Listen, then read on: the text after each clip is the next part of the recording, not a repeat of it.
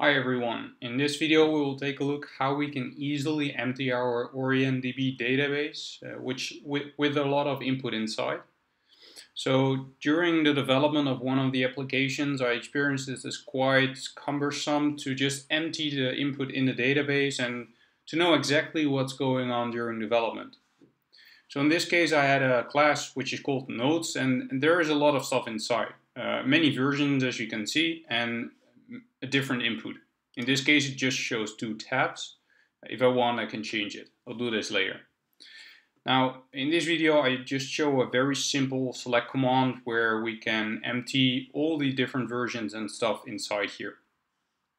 So short introduction in what is actually going on in my environment. So here I have a nodes, which is basically the node as we know it from OrientDB and working with graph databases. And we have edges, and as you can see they link to each other. So here the output and input of an edge is related to something which is inside nodes. So the great thing here is if we empty our nodes, our edges are automatically removed, or if we want we can add them. So just to give you a little bit more complete insight, we can of course increase the limit here for the search query. And then when we'll say give me everything in thousands, then you'll see that we have a larger list with input inside.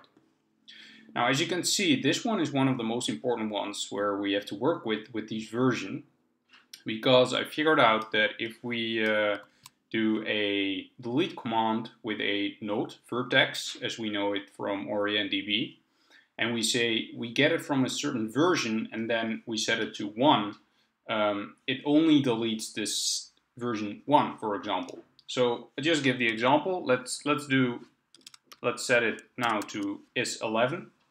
So we'll see that this one will be removed. And then once we query this again,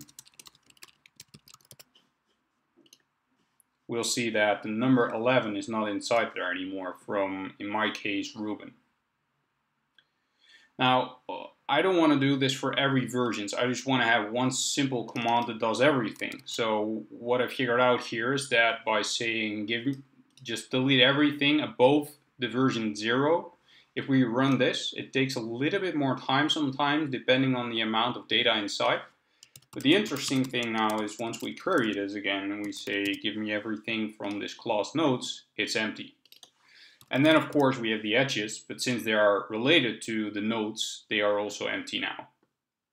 So this was basically a short tips and tricks which I figured out for myself, which I thought it was worth sharing with you.